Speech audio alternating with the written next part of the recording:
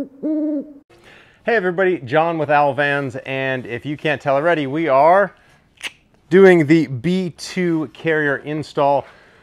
The Owl B2 is one of our kind of signature carriers. I developed it to be able to allow a bunch of different accessories to mount, including bikes and boxes and mini Sherpas, and really the sky's the limit. So we're gonna go through installing this carrier today on this. This is actually a van we just picked up. It's a beautiful blank white canvas, so the install should go quite smooth. There are a couple of different door types on the Sprinter as we talk about installing this. A couple of things we want to keep in mind. So let me put the carrier off to the side and talk a little bit about your van first, and then the hardware kit, and we'll jump right into what we're going to do to install the carrier. So first and foremost, before you start any installation with an Owl product, you want to confirm that you have 180 hinges. You can learn more about this on our website. Most of our items, actually, you can scroll down to see the difference between a 180 and a 270 hinge. You can quickly identify 180 hinges by the holes that are in the hinges. We use this to mount the product, so that's why it's going to require those hinges, as well as stopping the door from going all the way around so your gear doesn't impact the side of your van. That's a good thing. Don't want to smash up your van. Other thing about a door. This is actually only something that's come up recently, and that is the structure of the door. So we have sold a lot of these racks with tons of really happy customers. I think that's where we get some of our branding and reputation from. Recently, we've noticed that some vans, and we don't know if it's a bad sub-supplier or something. Can you guys see that, how wonky that is? We call it a wonky door. You see how this van has almost no structure? I haven't even popped this door open yet, but I guarantee what the issue is that there's these fins inside that need to be glued. It's basically the structure of the door glued to the outside cosmetic sheet metal of the door. And it doesn't seem like much, but when all those are glued, everything functions great. And if those aren't glued properly when your van arrives, then you're gonna have possible issues down the road. The other thing to keep in mind is, as we go, you wanna make sure you maintenance these outside bolts on the carrier to make sure that you have a properly functioning carrier for years to come. You can check out maintenance stuff on our website. Also, if you need to switch hinges from a 270 to a 180, we have a video for that as well. Area of note, the bottom hinge, the bottom 180, when it is off the van, you cannot close it and operate it with your hands. It is too stiff. It will operate once it is on the vehicle. So getting in, the first thing we're gonna do is take off the inner door card, and that's what we're going to inspect to make sure that our door is glued properly to have the structure that we need. There are also multiple types of door cards, so this kind right here is kind of what you'd get. This is like a cargo van, no rear window. That's what you're going to get right there. Now there's other types of vans, and here's where I will splice in a video of me doing this before and showing how you install a B2 with, say, a door card or a panel that's on a Revel or a Storyteller, and how to get that off. So here's that. So you hear that pop, there's just a little orange pop rivet. Most of the time these come right out. If they do break, we include some extras in the kit, so it's not a big deal. As I said, you slide your hand in.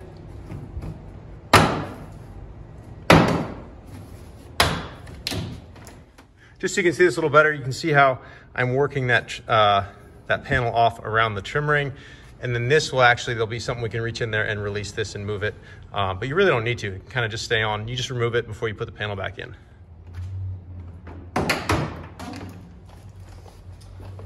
So a couple of snaps landed on the ground, not a big deal. Sometimes you will get them stuck back in the door.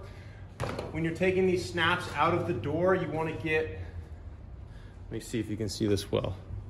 You kind of want to get below, see if we can zoom in. You want to get below this part to pull them out of the door. Get something down in there and pop them out. And then you just put them back in the door panel when you get back to doing the final install. There, can you see that? I guess you can kind of see that. See that, how that levers and it pops out of there. The same thing on the bottom. Pop those out and this whole thing comes off. All right, now if you don't have that kind of door card, we'll jump in here to get this door card off. Let me grab some tools and we'll get going with that. So to get going, let's talk about the tools we're going to use for this. It's pretty simple tools, and in fact, the install on a B2 is fairly simple and straightforward. First, you're going to need a wrench. This is a 7/32 hex Allen drive. This is going to be used for some of the bolts. On the back side of that, I've got a 9/16 open-ended wrench. This has got a ratchet on the back side, which is kind of nice.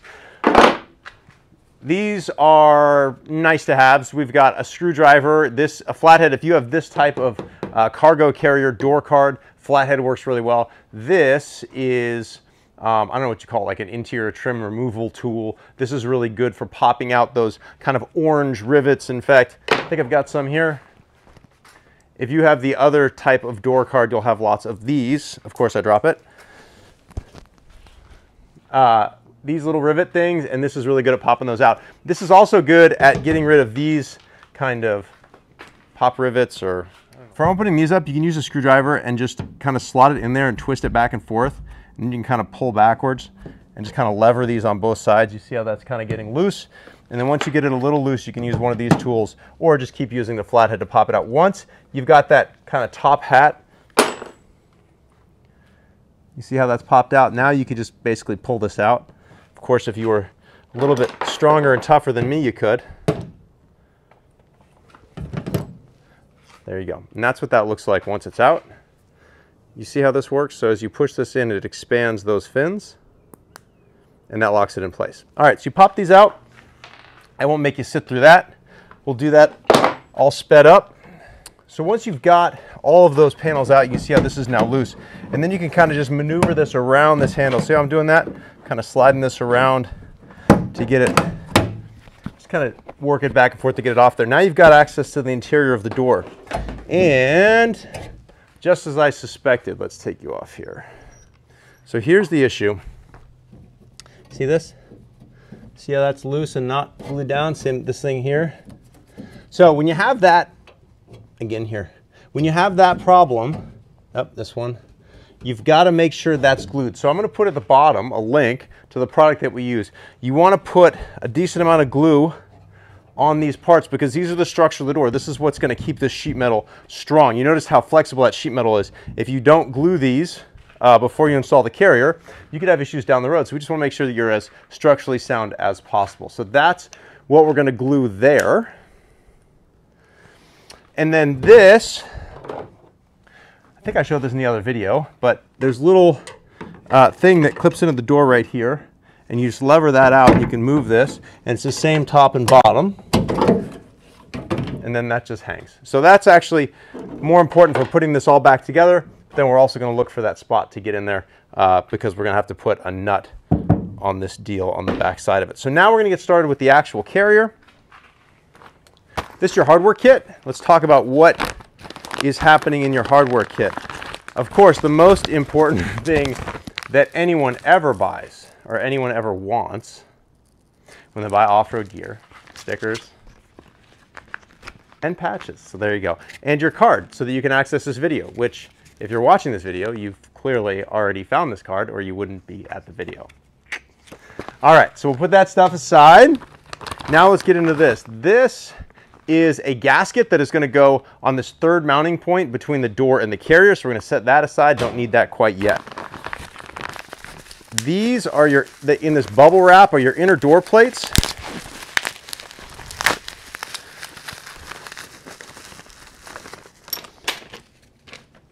So the way these things work is these go inside, on the inside of the hinges, so that you can mount things to them. If you come with me traveling over here, see how that fits right in there? So that, see there's two ways.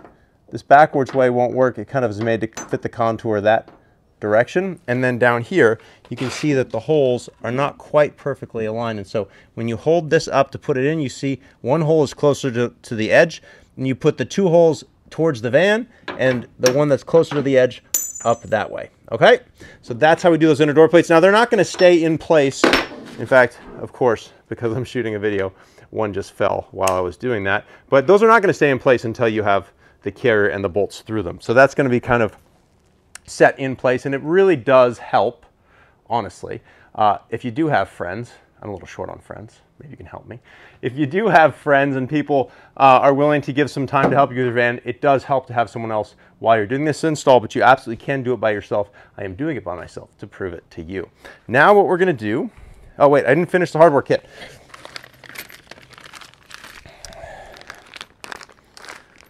hardware kit V1 and a B bag. So the V1 is going to be what's used to mount the carrier to the van. The other bolts are what is going to be used when you mount the bike rack bar extensions on the B2. We'll get to that later after we've got the rack installed. So mounting this rack, what I like to do is get this one, okay, so you grab one of these bolts. I believe they're all the same. Let me double check. They are all the same length, so even I can't screw this one up. You grab one of these bolts, and we're going to stick it through this, okay, and then we're going to put this back up in that top hinge. And if you want to put the bottom one in, you can, but realistically, we're kind of going to do one at a time. So I like to just put one bolt in at a time. And then what I like to do is get the carrier on there loosely. Basically, you take, now you're supposed to put these nuts on, or sorry, excuse me, you're supposed to put these washers on with these nylock nuts. But we want to get the carrier on first so we can drill our single hole that we have to drill. It's super easy. Don't worry about it. I know you have anxiety. We do it all the time. No one's ever screwed one up yet. We'll drill that hole out. It'll be super easy. But these have nylocks on them, so you're not going to be able to spin them down with your hand. So we'll just get them on there to hold the carrier in place, and then we'll go through our next steps. So again, not going to use the washers right now because we just want to get the carrier in place. We can always go back and add the washers later. So I'm closing the door partially. Try to get you guys a better view. Thankfully, the carrier is not that heavy, so we're just going to come over here and try to get the carrier on those first bolts. So it's a little bit hard, and you may drop one, but I'm going to put this, of course I did. So I'm going to put this first one on. And if you rest, once you get the bolt, it's kind of hard to explain. I'll explain it in a second. So of course I got one. So now I dropped the other one. Oh, there we go. It's on the ground. This is why having a friend helps. Because inevitably you drop something and then you need the friend to pick it up.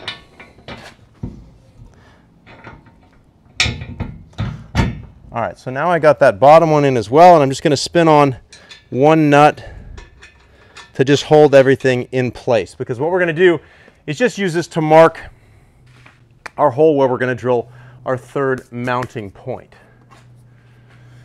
Oh, I wanted to explain to you how I held that bolt in place. What I like to do, see how this is kind of, come on this side. See how this is kind of crooked? That bolt is crooked. That's because the weight is, the bolt's loose and the weight is hanging on it. But when you slide the carrier on, if you let that weight sit on that bolt, it'll hold that bolt from pushing out the backside while you lightly screw that on to hold the carrier in place. Just a little tip I've learned from doing this hundreds and hundreds of times. But basically what you want to do is tighten up these two bolts to get the carrier at the height that it's going to ride at, and then we're going to mark that hole.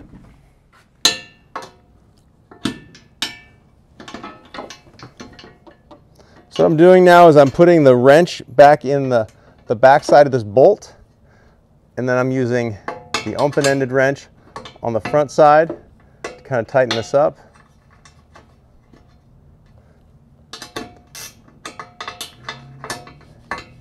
And in fact, while I leave this here, you do want to put the other bolts in, I realize, to help raise the rack up a little bit. What that does is just helps line up both holes before you tighten stuff down. Now again, you don't want this sag to be in this hinge. You see how the carrier is sagging on that loose bolt? You kind of want, this tab to basically line up with that rubber kind of grommet right there. And if you do replace your 180 hinges, make sure you pull that rubber kind of landing area out of your old hinges and put them into the new hinges. But you basically want this, as I move this up, to kind of, oi! Yep, that just happened. You want to kind of center it on that hinge. So that's what we're going to do. So now I'm just lifting slightly with my knee, because again, I'm solo. You probably have a friend. I'm lifting slightly with my knee to kind of get this in the right position.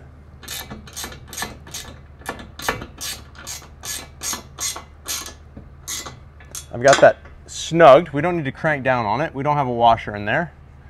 We're just holding it at the right height. Now, that's all lined up. Down here, how does that look? All right, so we got it now.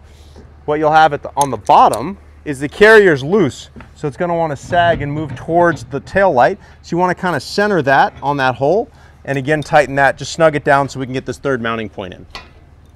All right, so that all looks good.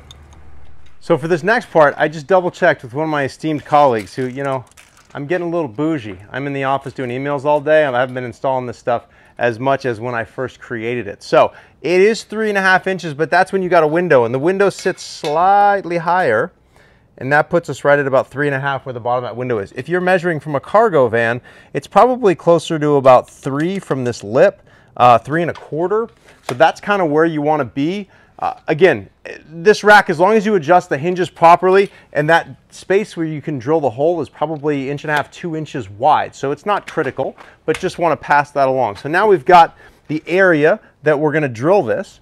And so what we're going to do is come in here straight as if we're a drill bit and just put a dot there and kind of make sure that that dot is centered in that hole. The camera's making it look like it moves the parallax, but it's pretty much centered. This is now where we're going to take the whole rack off. I know it feels like we're going backwards, bear with me. We're going to take the whole rack off, and we're going to drill the hole with no rack on. It's really just 2 bolts. We only put 2 bolts in. So we're going to take that off, we're going to drill the hole, we're going to paint the hole, and then we're going to put the whole rack back on, and you're done. What was I going to do? I was going to show you the gasket. So this gasket, when we're all said and done, is going to slide in here between the door and the B2, and that does a couple things. It keeps water and moisture out. It also cushions it against the door, so we'll put that in last. But for now, we're going to take the rack off and we're going to drill a hole.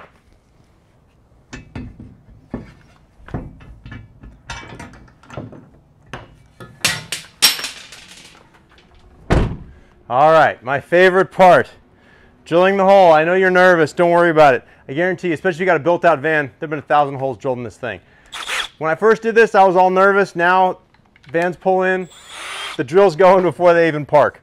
So you find that hole, it's pretty simple. If you want to, if you're worried about the drill walking, you can drill with a small pilot hole. You can also, if you're worried about, now this is all kind of inside, it's covered by most door panels, but if you're nervous about it, you can also stick something behind where you're drilling in case you pop through. I've done this a lot, so we know that's not going to happen. Oh, drill bit size. This is, I believe, 25/64. It's one step up from a 3/8 inch bolt.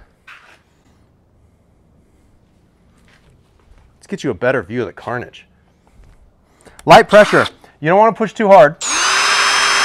Let the drill do the work.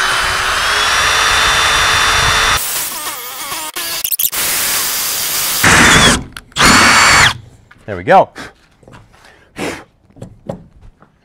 There it is. We got sniped. So you can see there's some bare metal in there. So this is where we're going to paint that. Some people, varying levels of OCD, because I've done this so much and I know this is going to get covered up, I'm just going to hit it with a rattle can, and that's what I do. If you want to take some time and get like a Q-tip and dip it in spray paint, what you can do is take spray paint, shake it up real good, spray it into like a paper plate or bowl, get a Q-tip right in there. The reason I use spray paint, it dries really quickly. I'm just doing this for a little bit of overspray.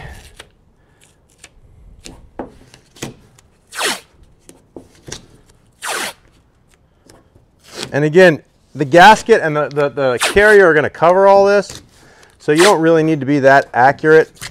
The other thing I want to keep in mind here is there are plenty of folks out there with no drill. They've copied our products, but they haven't copied the engineering. We invented all this stuff, so we've been down the paths. Believe me, if there's a way to do this and mount it soundly and structurally so you can carry hundreds of pounds without drilling a hole, we've tested it and it's failed. So the folks that out there selling that stuff, they might tell you a cool story about how it works or how they innovated because it's no drill. In reality, typically you're just setting yourself up for problems down the road.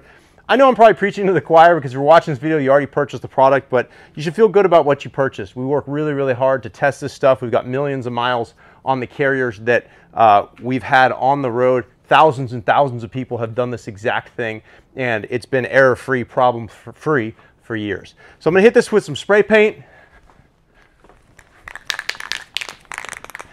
Everybody around here makes fun of me because I love this stuff. Rust-Oleum Rust Reformer. It's matte black, great color, dries very, very quickly. You got to shake it up. There's nothing you can't do with a good rattle can.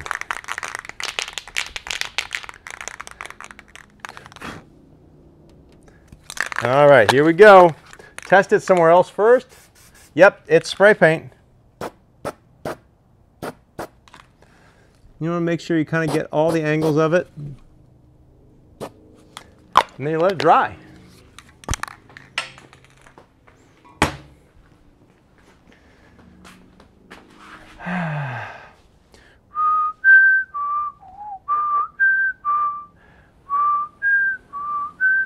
Can I sing the Jeopardy theme song? Am I going to get like taken down on YouTube for not paying a royalty?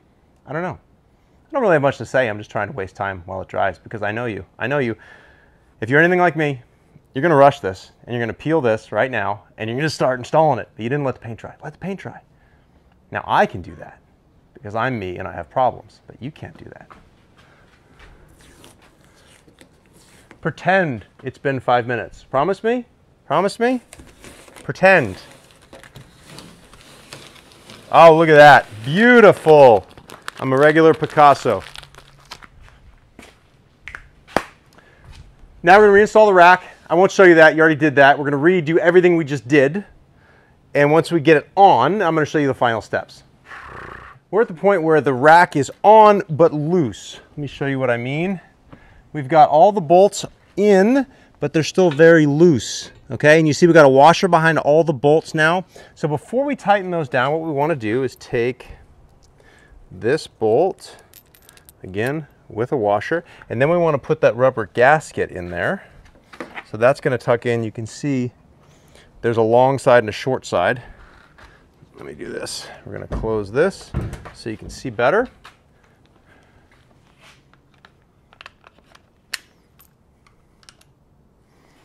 And what we're just going to do is we're going to make sure that hole lines up properly. And the way we do that is by putting this gasket in there. And then, so the gasket goes behind. I had mine backwards. There we go. If you look, you want the side nearest the edge to go towards the emblem. And it's really easy when you put it on there. You can just look, and as long as the slot lines up with the carrier and the gasket, you're good.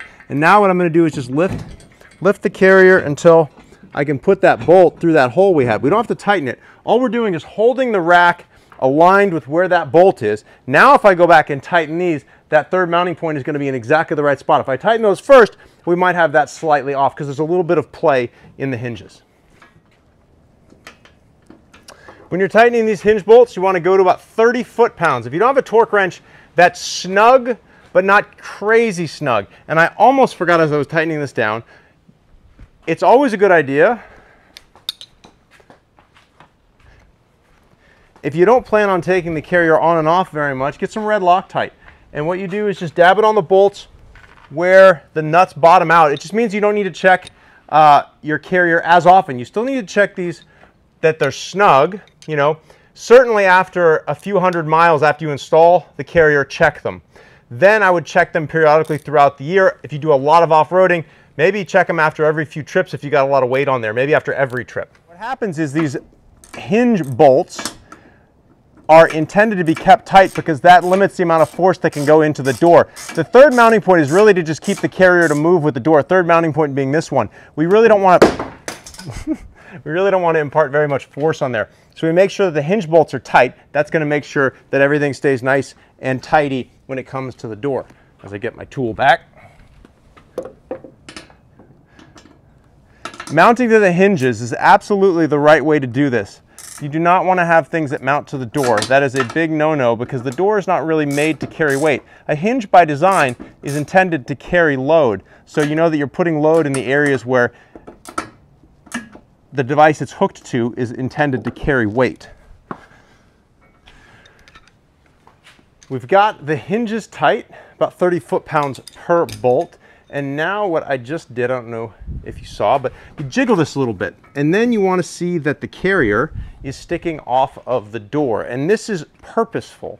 I just talked about wanting to be delicate on this door front. And so we have a standoff here, and you actually want that carrier to stand off. This one's at about ½ an inch, which is right on spec. We're going to put the spec on the bottom of the screen. If this is off a little bit more or a little bit less, that's fine. But you definitely don't want it touching the door. Now when you tighten those, it may be touching the door because the bolt is caught on something. So you want to jiggle it and make sure you get it free. Now we're going to go in and put a nut on the back side of this bolt, and you're pretty much mounted with the carrier. You just have the arms to put on. Now if you have the Revel or Storyteller or whatever, you're going to have a big access point. It's going to be way easier. If you have this kind of van, it's a little harder because you got to kind of reach up in there. The bolt is about right there. You got to get up in there with a washer. You got to be dexterous, my friends. Work on your finger exercises. You don't want to push that bolt back through. There's a couple of ways to get in here with your hands, but just try it out, see what's best for you. Sorry, I'm trying to do it and not block the camera, but in reality I stick my hand on the bolt so I hold it in the same spot, and then I just kind of fish my finger. Ooh, almost dropped it. And then it would have lived in the bottom of the door forever. Just kidding, you can fish it out. All right, so we got the washer on there. Now if I was smart, I'd have had the nut in my hand. Oh, it's just out of reach.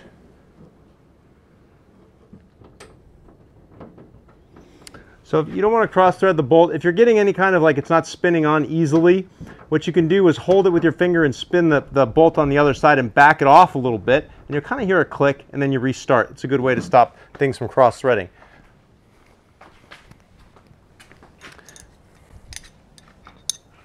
This part's real simple now. Now that we're this far along, we can come in here with our tools, get up there on that nut.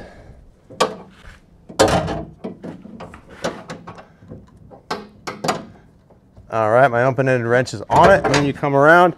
Helps to have long arms, and then you can start tightening from the back side. And as you tighten this, that gap is going to start tightening up. I'm going to rotate this so you guys can see better. So we've got our gasket kind of misaligned. It's a little bit up. I got to back it off a little bit. All right. I went too fast.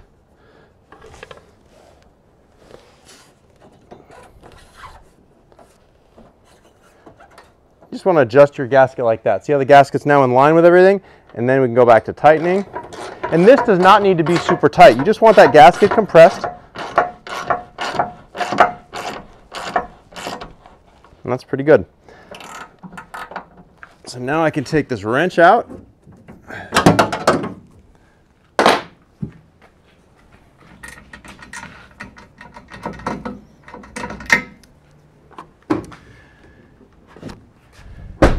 That, my friends, is a B2. Looks simple, lots of functionality. Last thing we're going to do is install the bike bars. It's pretty straightforward. And then we're going to put our inner door panel back on, and you're pretty much ready to roll out for your next adventure. If you have been paying attention, you've got one bag left. This is your bag for your arms. And make sure you don't get your bags mixed up because these have shorter bolts. And those are the only ones that are going to work. So the way this works, and again, it's a little bit fiddly, as I like to say. You got to be a little dexterous. Dexterous isn't that a type of sugar? Here's the way I do this, and you can mount these at different heights depending on if you're using a box or not. So washer and nut go on the back side. I take this, and let's say we're going to the top one here. Then I rest it on my shoulder. If you're not as tall, get a phone book or something. And then what you're going to want to do is put the washer on the back side of that bolt and hold that up. And then you're going to want to pull the bolt off a little bit. You just want to get that nut on there with the washer. And then see how this ping pongs? That's for added strength. But the next bolt down here, you're going to access from this side. And you just put in both bolts, and then you're going to have your B2 arms on and all set for your one-up trays.